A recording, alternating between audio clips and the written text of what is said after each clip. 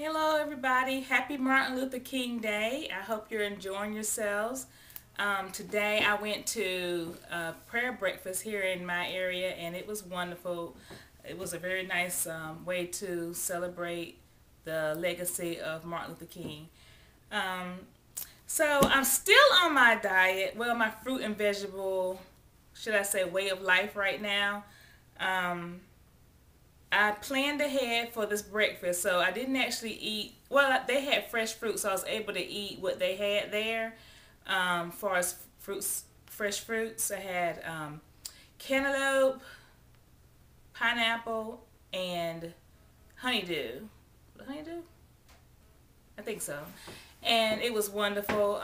So I was able to stay on my plan. I also, because I didn't know if they were going to have that, I had some cucumbers that was in vinegar, and I had some blueberries with me just in case I got hungry and they didn't have anything for me.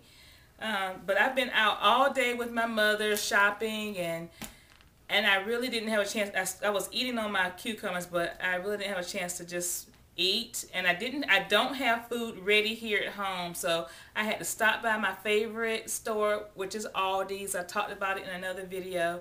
And the last time I did the video, I was telling you about how good the prices were. And so this time I decided to save my receipt so I could tell you how much everything was and show you what I got. So I got this 3 pounds of tangerines, and that bag was $1.99. I got this broccoli, not much, but 16 ounces. That was 99 cents. This 16-ounce bag of carrots is, the carrots are 99 cents. Yep. And I got this squash. I'm not that good at making squash yet, but I'm going to become quite proficient soon. Because I love squash, and that was $1.99 for 6 squash. And I can't remember. Let's show you the grapefruit. Well, these are the grapefruits, and they have some wonderful grapefruits. They are so sweet. This is called Rio Sweet brand, and they are good. And that, so for 5 grapefruits, that was $2.49. And their bananas are 44 cents a pound. So I got this here, and I think the weight is 2.71.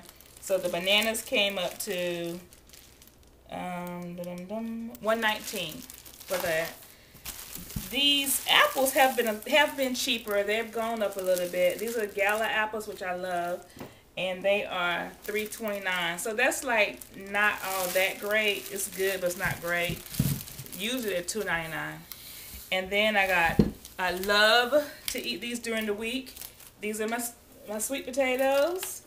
And so the sweet potatoes are $1.69 a bag. So for all of that, forgot. And I also picked up some northern beans, which I call navy beans.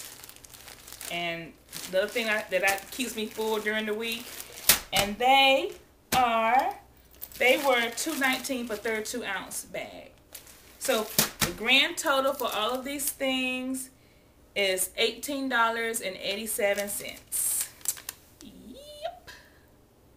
So I think that's pretty good. This is going to last me most of the week. I'm going to be eating. Every time I get hungry, I'm going to eat. I'm losing weight like crazy.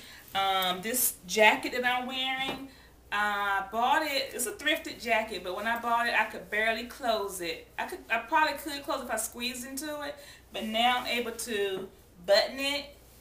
I have so much room in my clothes, and this is something that I started on January the 4th. And today is what? January the 17th? I'm not really sure. I should know. 16th or 17th.